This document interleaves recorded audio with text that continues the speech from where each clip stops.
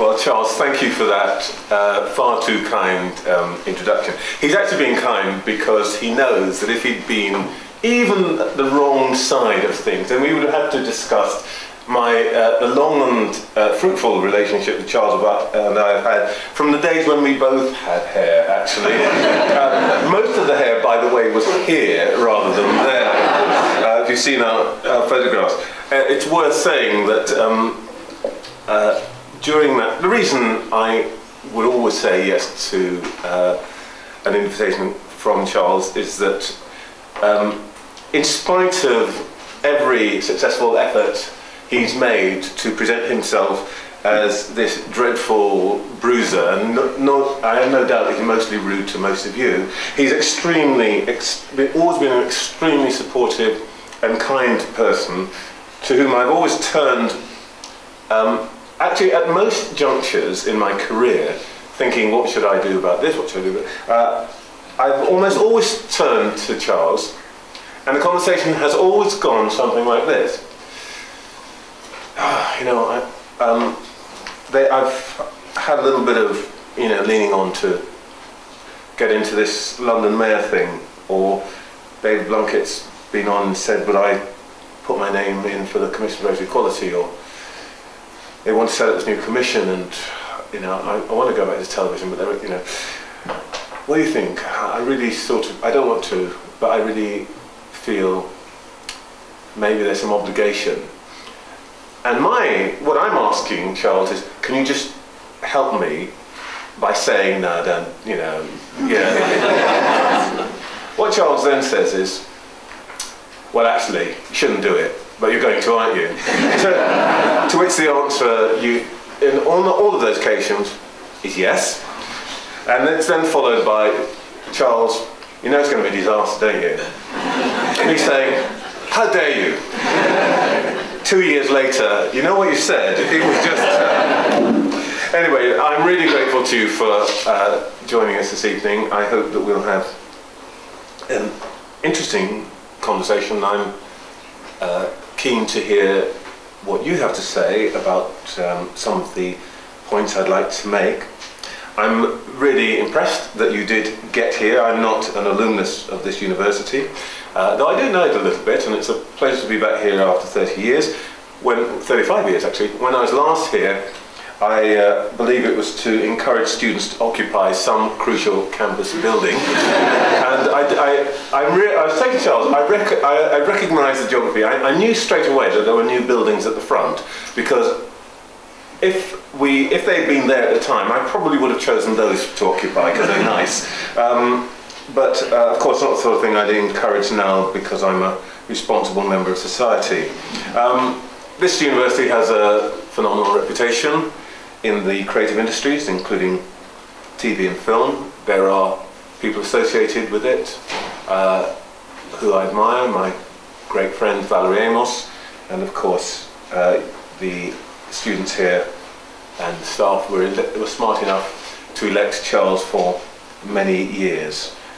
But of course my real memory of the campus is occupation, and I have to say UEA's approach to revolution actually suited my temperament.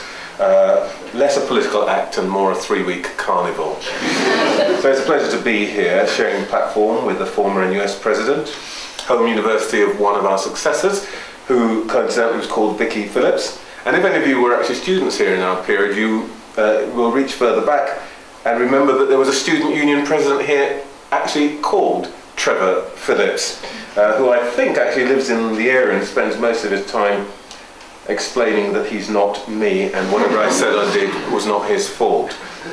Now, Charles Hussain suggested that I should offer some reflections after my 10 years at the CRE and the HRC as a leader of the so-called equality industry, as the Daily Mail would have it, as the high priest of political correctness, as the Sunday Express would have it. Now, I'm happy to do that in passing and maybe in some of the questions, but as I thought about what I should say to you tonight, I realised that there's, frankly, a rather more interesting agenda to discuss than what I've done or we've done to try to meet the challenge of human difference during the past half century. Fascinating as that might be for me to do, to tell you some more stories. But to my mind, the more important and intriguing agenda is what we're going to do to cope with that challenge in the next 50 years.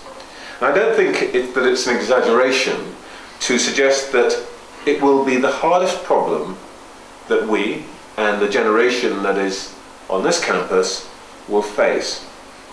In the 21st century, the human species will face two overarching questions. First, how do we live with our planet? And the second is, how do we live with each other? I have absolutely no doubt that of the two dilemmas, the second is the less tractable. It is also the more urgent. And I want to start by making it clear that I'm not tonight that interested in addressing the issues that arise from what you might call individual psychology, how individual people feel about other people. That, though it's important, is largely not the business of public policy, except perhaps where action by the state or the community might reduce stress in the workplace, for example. And that would have some impact on the issues of mental illness. But I think what public policy should concern itself with is the effect of relations between categories of people defined by characteristics that are inherent and which lie largely outside the choice of the individual.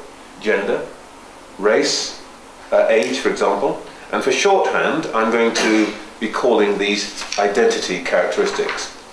Now, whether attributes such as sexual orientation or religion fall into this category is contested by some people.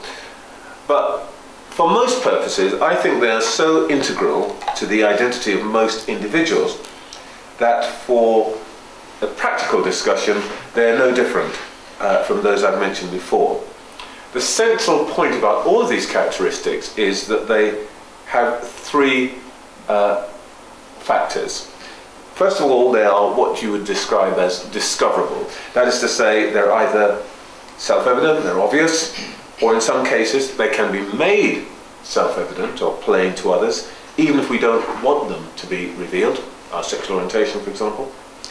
And in any event, that the characteristic objectively can be defined. Secondly, they're largely fixed for each individual. There's little that we can do about these particular characteristics without some extreme interventions. And once I recognise, for example, that there are people who want or require gender reassignment, for the most part, people don't want to have to change those characteristics anymore. And thirdly, and seem critical point, they are shared with a substantial number of others, creating a category of people. And it's why, by the way, and this is a serious point because it has been discussed seriously when we were drafting the Equality Act of 2010, this came up again and again, but it is why, in my view, adding weight, for example, discrimination on the grounds of fatness, or what some people call facial discrimination, ugliness, to the grounds in equality legislation would have been a terrible mistake. Except where these things occur as a consequence of, let's say, clinical obesity or of disfigurement, which would in any situation pretty much be covered by disability status. These other characteristics would not meet my three requirements. It's also why, more importantly, tonight I'm not going to be talking about socioeconomic status as part of this group of categories.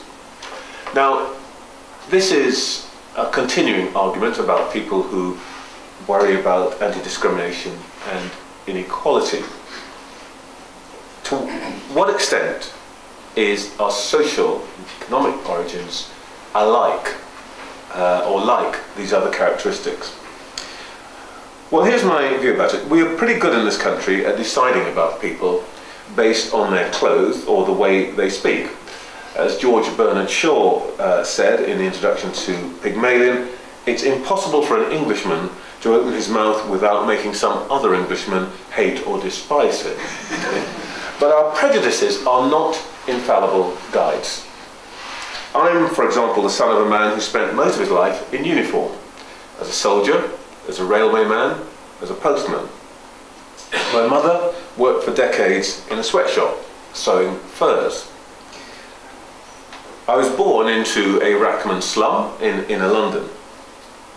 But I speak, I guess, like pretty much every other southern middle-class professional.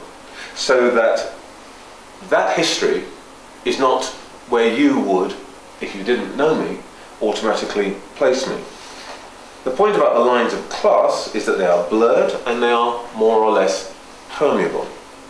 And though we can argue till the cows come home about quite how easy it is to move across those lines, I think that those facts make them unlike the other categories I've been talking about. So for tonight's purposes, I'm not including this particular social dimension in my too difficult box. You might then say, well, what's left isn't a particularly interesting box to open. We already know what's in it. The task of preventing discrimination and encouraging equality of opportunity. And in this country we've spent the past half century worrying away at it. And we're pretty good at it, in my view. The box contains the problems associated with a society coming to terms with human difference and struggling to ensure that different need not mean unequal. Indeed, we could call this box different yet equal. Well, over the past 2.5 centuries, we have been in the West extraordinarily successful at prosecuting this cause. Sometimes, to hear people talk, you would think nothing had changed since the Middle Ages. But for children today, the defining political struggles, the Second World War, civil rights, the defeat of apartheid, for example, are actually all about equality before the law. Eliminating unjust discrimination, the flourishing of the oppressed as equal citizens. And even if we don't know where the words come from, the one declaration resonates across the globe.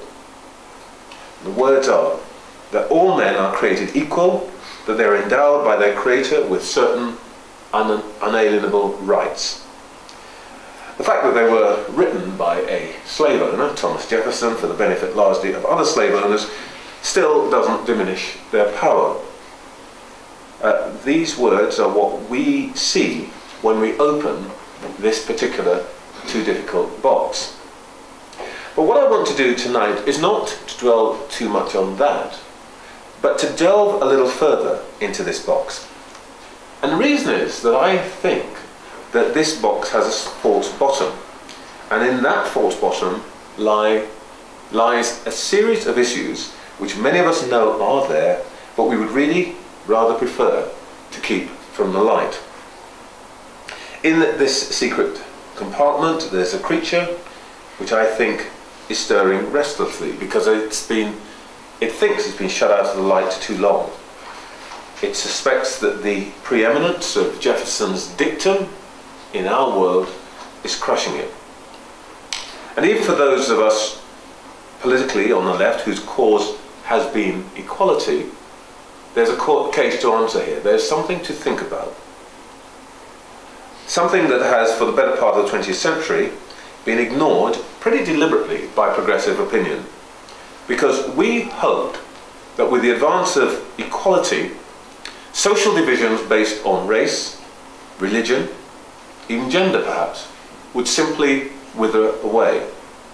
Well, I'll examine for a moment how successful, or I'll examine in a moment how successful that was, particularly with reference to the former Soviet Empire. But let me start by thinking about how we would describe this secret compartment. It doesn't have a Jeffersonian text yet, but for the moment, let me try the words of a modern-day prophet on you. This person said, "If man is to survive, he will have learned to take a delight in the essential differences between men and between cultures. He will learn that differences in ideas and attitudes are a delight, part of life's exciting variety, not something to fear." Who is this guru? Well, his name is Gene Roddenberry, and the literary amongst you will know that he was the creator of Star Trek. Now, before you dismiss his wisdom, let me remind you that he said this in the 1960s, when to most men of his type and age, women were an alien species. But he was also the man who put the first interracial kiss, Kirk and Uhuru, for those of you who know about these things, on TV, who pioneered characters whose sexuality was indeterminate and did so deliberately, and whose entire work championed the idea of a world or a universe in which very different peoples could find a way of living together without tyranny. But as Algon set out, though Captain Kirk and his crew might give us a conceptual star to steer by, right now, when it comes to navigating our path towards a world in which we manage difference without conflict, I think we're spinning out of control, as they might say on Star Trek, through a singularity into an unknown galaxy. And I fear for this moment we just don't have a Spock to set out rational options, we don't have a Sulu to pilot our way through the chaos, and no Kirk to decide the course. If the top half of our box is labelled different yet equal, we might want to consider labelling our secret unopened compartment equal yet different. How can we let diversity flourish without undermining the drive towards equality of opportunity? I want to start this part of what I want to say by explaining why I want to open this particular box. And the reasons are personal and professional and political. The obvious reason is that, as you've heard, it's been part of my political and professional life for the past 30 years or so, most recently and most obviously as chair of the Equality and Human Rights Commission. But before I turn to that, let me say something about my own family. I was in fact born in London, but circumstances were such that my parents thought it better to send me back to Guyana, where I went as a baby. It was a country that they still called home in those days. 1950, that would be 1955 when I went. So as a child, as a teenager, I actually was lucky to enjoy the privilege of living in one of the most diverse countries in the world. Because in those days, the capital, Georgetown, was a little garden city with its back to the Atlantic, its face to the cane fields, the riverscape, and a virgin rainforest that led Walter Raleigh to christen it El Dorado. The people of Guyana were and are as diverse as you could imagine. Europeans, Asians, Arabs, Africans, Native Americans. In fact, the only people I think I'd never met as a teenager were Australian Aborigines. On the other hand, I have to point out, though, as a teenager, there was no TV, no fancy restaurants that I knew about, and one major library in a city of 200,000 people. But as in most Commonwealth nations, we had the experience of living with a cultural, ethnic and racial mix that had probably not been paralleled since the days of the Roman Imperium. And you could regard this as a prototype for today's huge movement of people across the globe in search of work. The old British Empire functioned in part as a vast labour market machine, ensuring that skills and labour shortages were responded to quickly and efficiently. And as a direct result of the Empire's policy of moving migrant workers across the globe to fill labour needs, skilled Scots and Welsh engineers turned up in Canada and India, Indian labourers sailed to Africa and the Caribbean, Chinese farm workers were shipped in just about everywhere.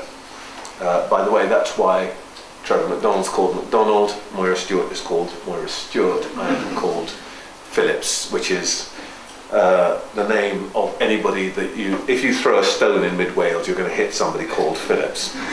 My old classmates from Guyana showed names like Ali, Ismail, Persod, Chan, Ming, Tenpal Singh, as well as conventional European names like Adams, Harris, Allen, Moore, Phillips. But as in so much of the Commonwealth, behind the racial and religious rainbow, there lay a bitter and often violent history of ethnic feuding, which still disfigures that country. One of my own classmates and friends, whose name is Donald Rodney, in later years saw his brother, a writer and academic, murdered, largely for espousing the cause of non-racial politics.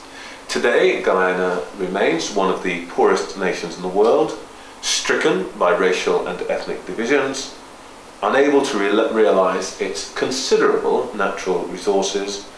So I've lived with the first-hand, and seen first-hand the tantalising possibilities of great diversity, energy, innovation, so on.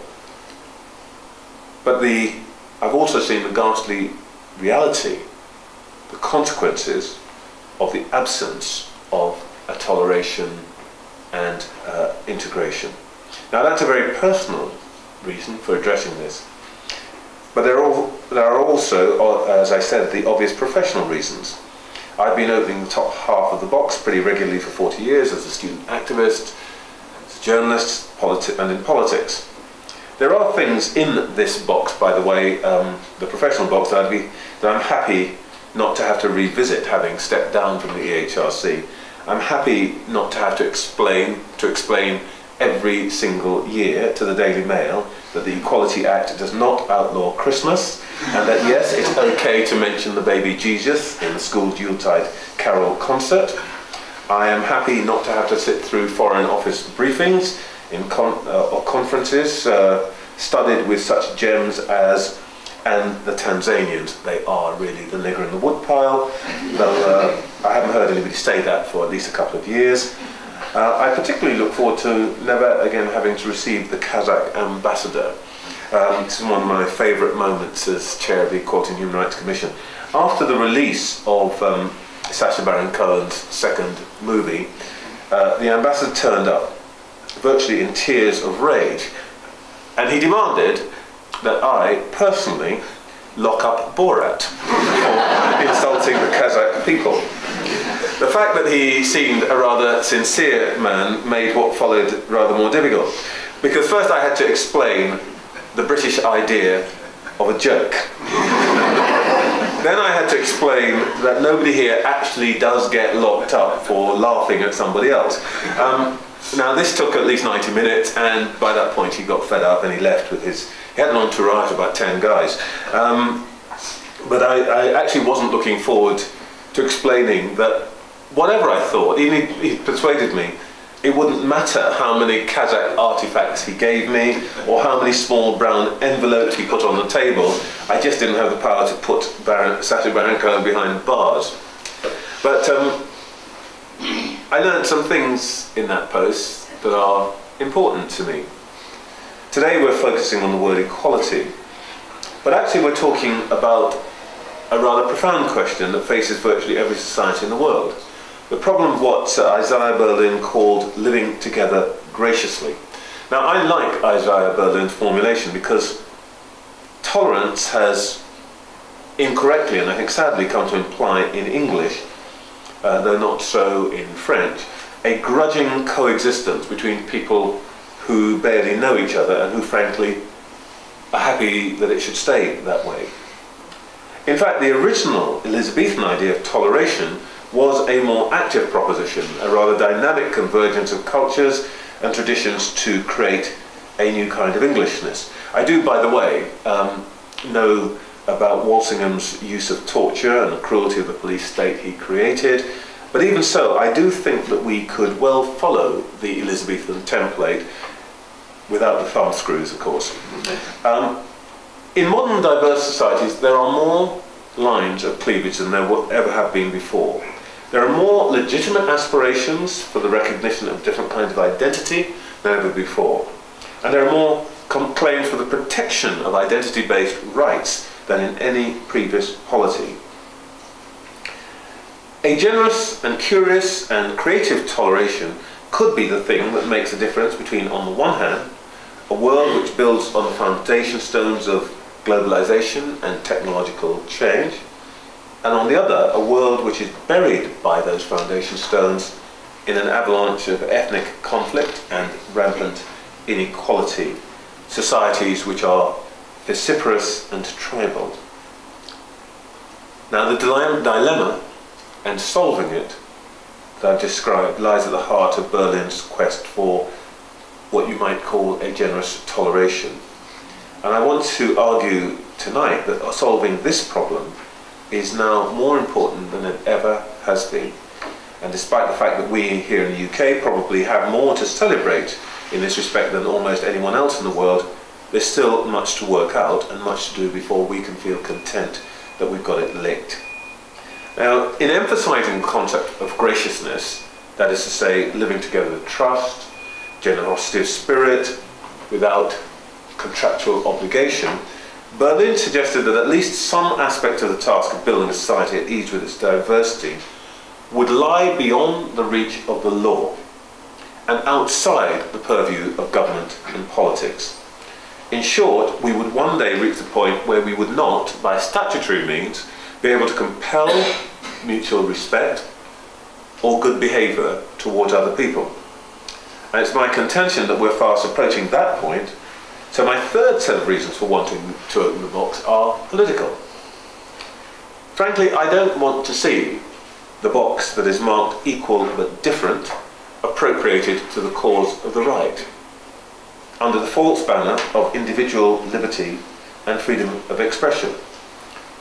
These are in fact universal values, but it seems to me that liberals and progressives like myself have been in danger of surrendering them by sheer neglect because of our focused pursuit of equality. In the past 50 years, I think we've worked out what to do to make our societies different but equal. But the collapse of communism in the late 1980s should have given those of us on the progressive side of politics a warning. The Soviet Union, in spite of our cynicism about its corruption and dominance of party officials, was a society in which most people were at least equally miserable. 1989 gave freedom to many people who'd been pressed into a kind of grey uniformity by Soviet imperialism, and we rightly welcomed their freedom. But that freedom also unleashed bigotries and hatreds that had been suppressed for over 70 years by totalitarianism.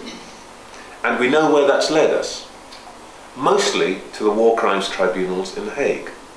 And by the way, I am including in my analysis not just the Balkans, but also the client states in Africa and Asia, devastatingly the Middle East, and by the way, remember Cambodia's year zero. All aspects of the same historical shift. My point is that all of these societies sincerely believed that if they could make people equal, they would expunge any need for them to express their differences, whether tribal, religious or cultural. That didn't work, and we're paying the price now.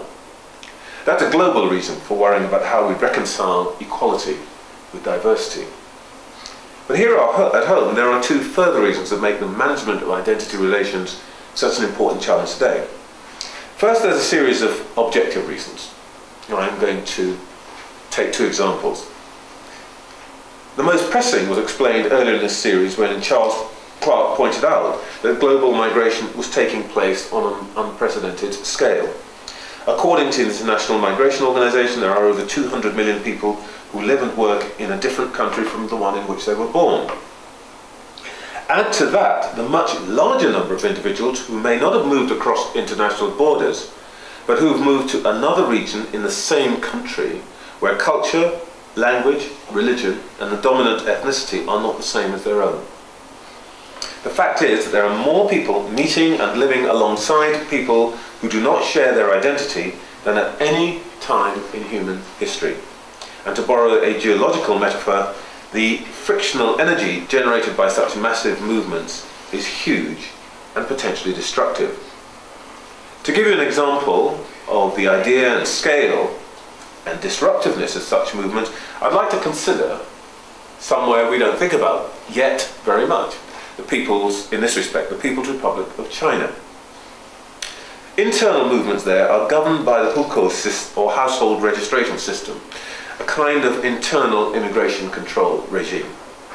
The number of licenses officially issued allowing people to move and find work inside China, usually from rural to urban areas, may now be about 100 million. But experts believe that unofficially there may be a further 230 million internal migrants. together over 300 million people, nearly the size of the population of Western Europe. It is now the source of what some in China describe as a new apartheid. The brutality and divisiveness of this system was dramatized earlier this month when it reported in the South China Morning Post that the victims of an expressway collapse in Henan province would be awarded compensation of many tens of thousands of dollars, but that migrant workers with a rural hukou registration would be awarded the equivalent of $35,000 less than their urban counterparts. In effect, the cost of a migrant's death would be less than that of a city dweller's. The episode, I think, lays pretty brutally clear the value that China puts on a migrant's life, whatever the actuarial calculations, however the actuarial calculations might try to obfuscate it. It's hardly surprising then that one of the largest delegation I received in my time as chair of the EHRC was from the city of Shanghai's local government. And they were seeking advice on how to deal with growing conflict between settled and migrant workers, urban and rural. The year before that, my equivalent on the Central Committee of the Communist Party, who bears a responsibility for nationalities and minorities, told me that he was struggling to work out how to manage relations between the hundreds of millions of people in the 150 or so ethnic groups in China. And he asked my advice. I have to say that the best advice I could come up with was, in effect, good luck with that, mate. A second objective change that's created a new identity crisis is the status of women in Western countries. We all know that probably the single most transformative technological change in the 20th century was the development of cheap and reliable birth control, another unprecedented step in human history. But right behind the pill in significance comes the humble washing machine. In David Willett's book about intergenerational inequality, he reports that between 1974 and 2004, women in Britain acquired over 2 hours free time each day, previously allocated to household tasks such as washing clothes. Now, our grandmothers would intuitively understand what this is about. The expression wash day has passed out of common usage for the reasons I've just given. But for them, wash day was literally that. An entire day of their lives, every week or more, devoted to soaking, scrubbing, rinsing, hanging out the clothes. Now, women might have used this free time for any purpose. Education, sport, watching the sun come up and go down. Well, what they have done, in fact, and this is probably the effect of feminist politics, is to devote about 80% of that extra time to paid work outside the home. And that marks the single largest contribution to household income, and of course to the transformation of the British workplace. For the first time, women are real competitors in the labour market. And that's perhaps best symbolised by the fact that today there is very little difference in pay and status between men and women up to the age of 30. At which point, of course, children torpedo many women's careers for a decade or so, and they never recover. There is still a significant gender pay gap, but it is not now primarily the result of direct discrimination, but a combination of job segregation and of choice, an issue to which I'll return a little later. So much for objective real-world change. Alongside the pressures caused by technology and economics, there are social and cultural changes, particularly in affluent societies like ours. In a society where no one's starving, choices about how we live our lives and how we express our identities become easier. That's the point of affluence. It gives you choice. Each of us is a composite of many things: our family histories, our professions, our gender, our race, and so on. And as we become more affluent, more secure, we want to live lives that are more in tune with all of the aspects of our identities.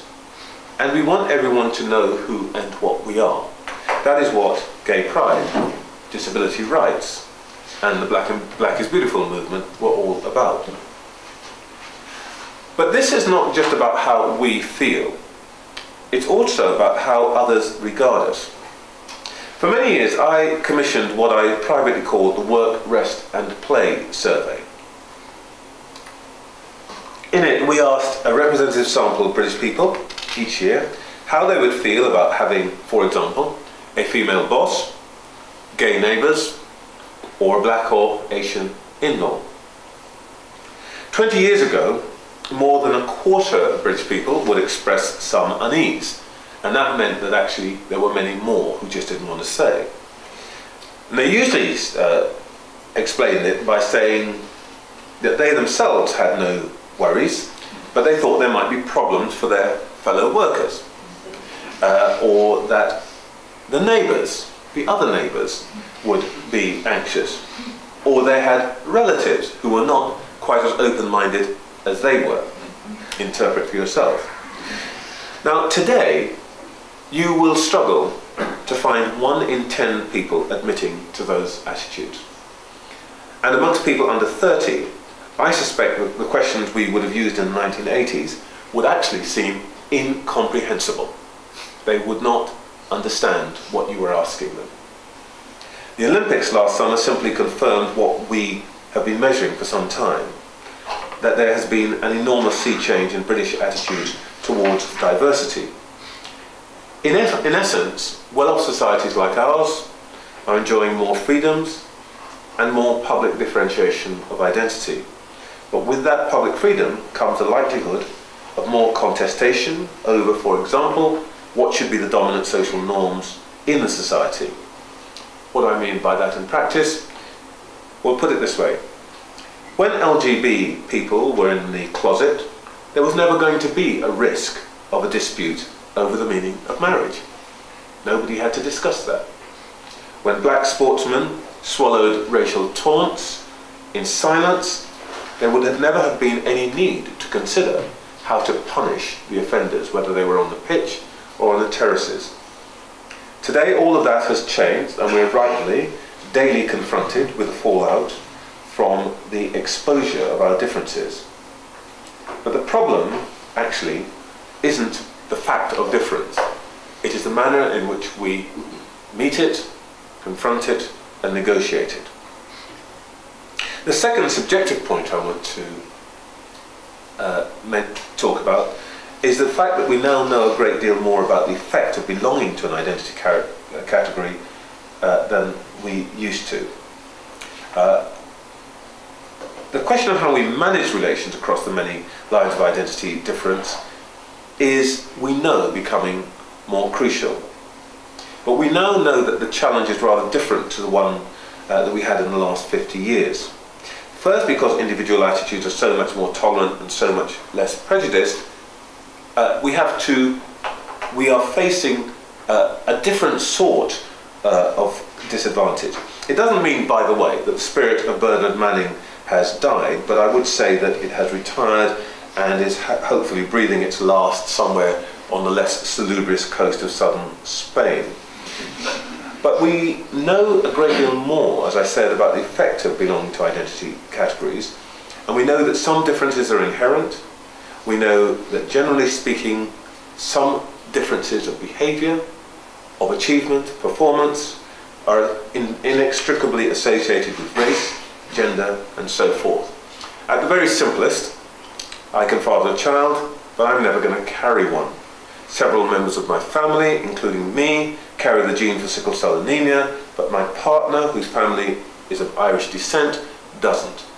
This is a reality that the health service has to find its way around. But my main point here is that even in a world where tolerance abounds, equality is legally enforced, we are more open about our identities, we are never simply going to be reduced to individuals, defined without reference to groups of people who share some of our attributes. That is why the identity issue is so important. But what perhaps is more important is not what group we think we belong to, but what group others place us in, and what that then leads them to think about us and how they then treat us. It is now a fact, a commonplace of behavioural science, that when we meet someone new, the first thing we note about them, before clothes, before grooming, before speech and so forth, is their race, their colour. That's simply an observation. It's not a judgment. Unless the identification of the race also locks us into a category with a narrative in the mind of the person we've met. The fact is, even in these enlightened times, in this enlightened nation, we can find ourselves reduced by other people to being just a category defined by race, gender, or some kind of disability. And let me give you an example. We dealt with the recent case in which Pizza Hut had given their managers discretion to deal with the problem of people coming into the restaurant, eating and running off without paying. I don't imagine anybody in here would ever do that anymore, but you can imagine how it works. Managers were allowed to ask some customers to pay up front. Perfectly reasonable policy. But it doesn't take a huge amount of imagination to work out what then happened. Black customers were disproportionately asked to pay up front, whilst some white customers were not. Now, in one branch on the south coast, 4 young men noticed that while they'd been asked to pay up front, their neighbours weren't. The former group were black, the latter white. But actually, that was not the thing that really separated them. Bizarrely, the case involved 4 black professional footballers who probably could have bought the whole restaurant with the wages from one afternoon's work. But in this particular moment, they were not seen as wealthy young men with a penchant for cheap Italian food. For that moment, they were defined by their colour, and only their colour. They were black young men with a narrative that said they've got an eye for the all-you-can-eat buffet and the route to the nearest exit. You might call this kind of thing the identity well. That is to say, a situation in which one characteristic is so dominant in everyone else's minds that it obliterates everything else about you. And it's their reaction to that one characteristic that imprisons you in the well of your part identity. Now, often we're plunged into this identity well not just because of some positive policy, but simply by thoughtlessness. An issue that arises frequently for disabled people. When I first took the job as chair of the Equality and Human Rights Commission, I went to dinner with a colleague who is a wheelchair user. We rolled up to the door of the restaurant. We were thanking our lucky stars because we got there just as it started to rain. And then we found that the place didn't have a wheelchair access, and the ramp, when they eventually located it, didn't fit the step. So off we went, tried another restaurant, same problem. And by the third, rain-sodden, miserable and angry attempt, we did in fact find somewhere that managed to get us in. But my point here is this. My colleague could have been black, white, male, transsexual. He could have been as rich as Bill Gates or Mark Zuckerberg. As it happened, he was pretty well known. He just got his knighthood for services to disabled people. But on that evening, at that moment, he was just another bloke in a wheelchair in the rain. Nothing else mattered about him. So historically, the identity well trap has damaged, imprisoned entire groups of people. And by the way, even assumptions made with the best of intentions can land us in those wells. My older brother was told by a well-meaning teacher at his son's school that it would be immensely helpful to make sure that there were books in the house. As he knew that many black children, he'd studied, he knew all about multiculturalism, and he knew that many black children were underachieving because they came from poor households, where there weren't books, where the parents had not themselves been to university. At the time that this conversation took place, my brother was a senior lecturer at Westminster University. His partner was also a lecturer, and between them they'd written half a dozen books themselves. The problem with all of this is that we know that there are real limits to dealing with these issues, which are practical and philosophical. And there are serious limits on the extent to which we can use the law to protect people from being dropped into that identity well. There are areas, equal pay for example, where the numbers of individual complaints are so great that it's inconceivable that all of the complainants could reasonably be offered remedies by the tribunal system, which by the way is pretty near collapse. We'd end up with some victories, but not much justice. We can't put diversity police into every business or every school. Ultimately, the puzzle of the secret compartment in our too difficult box is how we change human behaviour without state compulsion. I want to end by briefly sketching out 3 areas that I think we should be exploring to try to solve that problem. First, issues of culture and manners. How do we change people's reflexes? How do we influence the way we speak and relate to each other? Historically in this country, we've relied on a class-based set of rules. In the past, those rules didn't need to be written down or even properly articulated. They were passed from parent to child. But returning, for example, to the issue of immigrant integration, for newcomers to participate fully in our society, they do have to know what the rules of society actually are. Unfortunately, we tend to turn those rules into a kind of cryptic crossword puzzle. We resist being too explicit or prescriptive about what being British actually means. And let me give you an example. I was recently invited to what was described as a small informal supper at one of the government's stately homes, one that will be familiar to Charles from his time in cabinet. Very nice, very flattering. Now in this context, small means 24 people. I don't know what your dinner parties are like, but that's a lot of people. But informal actually meant an invitation on a stiff card, and on the card it says, no dress code. Well, it's not a problem if you're a bloke. It's informal, no dress code, you wear a suit and no tie. Now for a woman it's a little more complicated, I discovered. Obviously, no tiaras. But pearls or not pearls? Summer frock, business suit, trousers, skirt? Well, my partner made me ring up some people who'd been before to get a steer on the rules. And their guidance was absolutely uniformly vague. In the end, she wore an outfit in which she felt comfortable, and of course, being a woman of taste and discernment, she got it completely right. But the point of the story is it taught me a lesson about our country.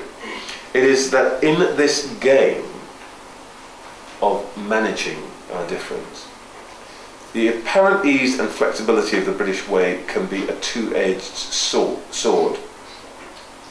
When someone says, no dress code, the problem is, what it really means is that if you don't already know what the code is, are you really sure you belong here? A more serious problem in this arena of culture and manners is the issue of offence. There are many people who now think that we should be more active in policing what people say. I'll be direct, I disagree. We cannot and should not censor speech. One reason is this path is always oppressive, particularly towards minorities, even if it is started in their defence, and it usually ends up making the state look foolish. Example. In Christmas 2011, I had to ring the controller of BBC Radio 1 to tell him that he did not need to excise a line from the late Kirsty MacColl and Shane MacGowan's song Fairy Tale of New York, and those of you who know the song will know what's coming. It's a dialogue between two despairing lovers for whom the promise of the city has turned into a drink-sodden nightmare. They row and she attacks him with these words. You're a drunk, you're a faggot, you're a cheap, lousy maggot. Radio 1 bleeped the word faggot. Well, offensive? Yeah. Gratuitous? No. It perfectly expresses the rage and frustration that this woman feels. Should we be in the business of telling artists that they can't express that rage? I don't think so. we wouldn't be any better than the old Soviet Union or the present China. Offence is a part of the reality of a diverse society. It need not make us unequal. So there are issues of culture and manners in our too difficult box to sort out. Second area, institutional inertia, most vividly expressed at the moment in the public agonies of the Church of England in trying to reconcile its place as a state church with the right to define marriage, on the one hand, with its role as the leader of a diverse worldwide communion. Another set of institutions facing the similar problem, politics. Some parties are now faced with demographic change that threatens to make them unelectable.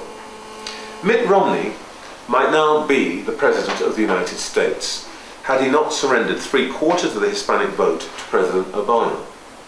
Things are going to get worse for the Republican Party as that particular demographic increases in size. But it's worth noting, however, that this cuts both ways. The President won amongst American women as a group, but only because minority women tipped in his direction by margins of more than 70 or 80%. He lost amongst white women. And he attracted, I think, the second lowest vote of any Democrat amongst white Americans. Now that describes a society which is far from united. Recent work for the Conservative Party here suggests that unless they can rewrite the narrative held by minority voters, including those who on every other indicator would certainly be Tory voters, they can say goodbye to parliamentary majority in 2015. Now, I don't have to tell you what my view about the politics of this are, but I will say what is even more important to me is that I do not want to live in a democracy where the electorate is in effect colour-coded. I know where that leads. I've talked to you already about the countries my family comes from. The third area that I think we need to address is possibly the most difficult. And this is the area of inherent differences between identity groups. It is perhaps why the equal but different compartment remains closed, because these are sensitive issues which most people want to avoid. And I want to give you some examples of why we find it hard to discuss these issues of inherent difference. Let me start with education. It's clear that in this country standards of achievement at 16, GCSE level, are rising. Thank you, Charles. Thank you, David Blunkett. And actually, perhaps, to some extent, thank you, Michael Gove. For over a decade we've monitored the numbers. We've learned that different ethnic groups perform differently, but that they can all improve. For example, African Caribbean boys who used to trail the pack are catching up. Poor white boys, who are becoming the back markers, will probably catch up again too. However, the data confronts us with an extremely uncomfortable and consistent single finding, which I'm going to tell you about, which, by the way, is echoed internationally. In most ethnic groups, there is a 20% gap between the performance of the poor and the average student. There is one exception to this rule, and that exception, children of Chinese heritage, where the poor not poor gap is just 2%. And in practice, it doesn't matter very much anyway, because poor Chinese children, 90% of whom get through the 5 good GCSE threshold, beat the pants off every other demographic group, irrespective of their class. Now, what's the hard question here? Well, the hard question is this: what have they got that the rest of us don't? And if we could copy it, should we? Or should we, as we would have done in the past, register this as a kind of unjust inequality with the following consequence, that we should consider, if we care about equality, some kind of reverse discrimination. Second example, one of the single most consistent causes of the gender pay gap, as I said earlier on, is job segregation. Women have been less likely to do maths at university in the past. They're still less likely to do engineering at university by a factor of many. That's perhaps why they have gravitated to retail or media. But we want more women in engineering, and they should want to be where careers are more secure and salaries higher. Well, we can fix that by offering incentives. But research published yesterday by a firm, a company called Universum, about the choice of male and female graduates, based on data from 60,000 graduates internationally, shows that even female engineers prefer to work in the so-called FMCG sector, fast-moving consumer goods. One of the favourite firms amongst women engineers is L'Oreal. They see this as a more family-friendly, more woman-friendly organisation. Men, on the other hand, are drawn to the competitiveness and rewards of banking in spite of recent history. Third example. Today, parents have greater choice over the schools that their children attend in England and Wales than they used to. It's a good thing. But work from Bristol University has shown that over the past 10 years, parents' preference for schools with more children who are similar to their own has led to a situation where in England and Wales, most schools are more ethnically segregated than the communities in which they sit. The exception, by the way, are faith schools, particularly Catholic and Church of England schools, which draw from wider catchment areas. Now, the people who make these choices are not bigots. This is not white flight. But it does mean that our schools are changing in character, in a way, in the opposite direction to the way that we would like them to change. In some cities today, most minority children sit in classes where there are hardly any children who do not share their ethnicity. Experience in the United States, where laws have been in place for half a century to deter segregation, shows that their schools have experienced the same phenomenon. In addition to the sheer fact of dividing children by race, they tell us that there's clear evidence that it leads to very different qualities of education. Well, we can't and shouldn't restrict choice. So how do we encourage a shared future? Finally, a thought experiment. When the men lined up for the 100 metres at last year's Olympics, we all knew who was going to win. And he did. But what was remarkable was that every one of the men alongside Usain Bolt wasn't just black. They were all descendants of West Africans, like me. And they were all from families who had, at some point, been slaves, like mine. Now, there are all sorts of hypotheses about this, Twitch fights and all that. I'm not going to go into that. I'll simply note that whatever it is that guys like me have, it makes us proportionately more likely to win that race than most of you. And it's been that way pretty much consistently since Jesse Owens competed in Berlin in 1936.